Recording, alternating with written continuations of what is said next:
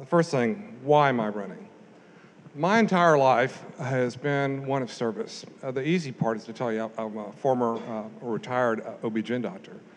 I can't tell you when I've been knocking on doors how many times I've knocked on a door and it's been somebody that I took care of, and all the babies that I delivered here in the community. And I've been here since 1971. I remember when there was nothing south of Pioneer Parkway, and I mean nothing. And there was no I-20. So I've watched the city grow up. I want to serve. I've served in a variety of different capacities.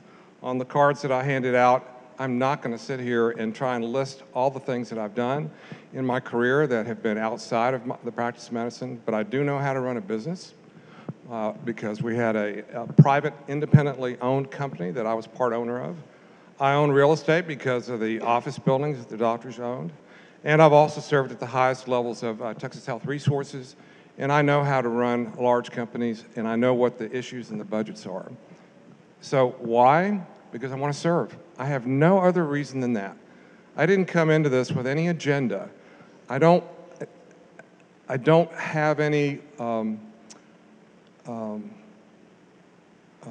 issues that are in cement where I'm not willing to listen to somebody. My patients, when they come in to see me, have issues and problems. I have to listen to them because that's my job. Right now I serve on planning and zoning. I am one of your planning and zoning commissioners. And I will not have the luxury of standing up here today and say to you, I need more information, because in 2 weeks, I get to vote on 2B. And I'm going to tell you what that decision is going to be here in just a little bit. So what was the part two? What's the most important issue to me that faces Arlington today? Poverty, lack of transportation, and lack of communication. Those three things. As I've been talking to people over the last 2 years, because I made a commitment to myself 2 years ago that I wanted to represent District 5, that I've lived in now for over 20 years. I have talked to hundreds of people. I understand the problem of the poverty on the east side of my district. I understand the problem of lack of transportation for people that can't hardly even get to work. But am I going to stand up here and tell you that I have the solutions? Me, here in my brain? No, I'm not going to pretend to do that. I'm not that smart. I'm not a politician, but I am a leader. I know how to listen to people. I know how to compromise. When one of the positions that I had that's listed on that card, I was chairman of the Physician Leadership Council for Texas Health Resources. I represented 8,000 doctors. I did that for 2 years. All of the doctors in all 24 hospitals trying to come together to decide how they're going to take care of patients. And 2 years after that, I led those same physicians, a slightly different group of them, also another 8,000 or 9,000 doctors, on setting policies and procedures for 24 different hospitals. I know how to do this. I think I bring a unique set of skills to this position that will allow me to be your best servant. That's why I'm here. That's why I'm asking for your vote. So, and the last thing, what was the last thing? Short-term rentals, because this is where the rubber meets the road, because I told you what I'm going to be facing. I have studied this issue for 2 years. I've listened to mostly the people up in North Arlington. I had a really nice conversation. Who was it I talked with on the phone for about almost half an hour about this issue? You, right there. Thank you. So I'm just going to tell you how I feel. I've got to have the courage of my conviction. You may not like what I'm about to tell you, but I'm going to tell you what I think. There is a balancing act here.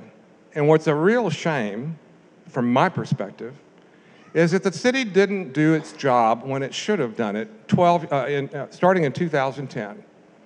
Back on the books, when they developed the UDC code, they did away with certain zoning, but the Unified Development Code, which is code word for zoning, it said in there in black and white, and you guys know this, thou shalt not have any short-term rentals anywhere in the city of Arlington.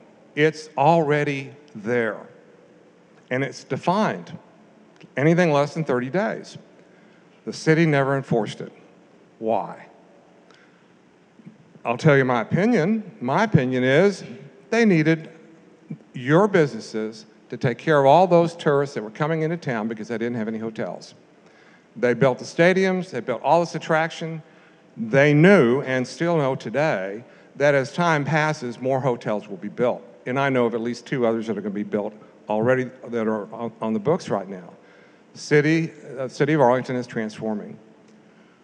So because the city did nothing, the neighbors that were affected by those bad actors got really upset.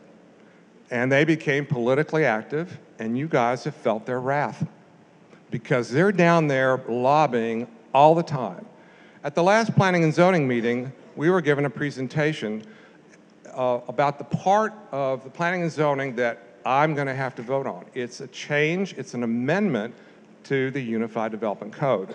I am not voting on the ordinance, which is different, that is going to actually set the penalties and all the rules and the safety issues. That's a different issue. What I'm voting on is that option 2B, where they're going to redraw the entertainment district. They're going to make it smaller. If you're inside that district, all you're going to have to do is pay your taxes and renew every year. If you're outside that entertainment district, you're out of business in 6 months, no ifs, ands, or buts. And that's what we're voting on. I have to be honest with you. I wish I was not in this position to have to make a decision. But I'm going to have to vote. And right now, I'm going to vote to adopt 2B. You may not like that, but at least respect me for the courage of standing up here and telling you what I'm going to do. I wish we had not gotten to this point. We should not be here. I also understand that the Texas State Legislature is probably going to usurp what's going to happen. And when that happens, I guarantee you the municipalities, because all of a sudden you've gutted zoning regulations for all the cities in Texas. Those cities are going to sue, every last one of them. And it's going to go all the way to the Texas State Supreme Court. And when that finally happens, then the issue will be settled. Isn't it terrible that we couldn't have solved this problem years ago? The reason we didn't is we had entrenched people in city council that have been there for a very long time, and thank God for term limits. Now, I'm glad we passed it. I wore a t-shirt to vote against it. Why? Because it's too restrictive. A lifetime ban. You'll have a young person like my opponent, if she were to get elected, she can serve 6 years, and I'm not going to ask you how old you are, but 6 years from now, let's imagine she's 32 or 35 or 38, I don't care. She can never, ever, ever run again. You're out. Once you're out forever. And that is too restrictive in my opinion. It's one of the reasons I didn't vote for it. So I know I'm running out of time. My name is Dr. Ignacio Nunez. If you'll bear with me, hold the microphone for a second. My wife made me do this. Dr. Iggy always delivers.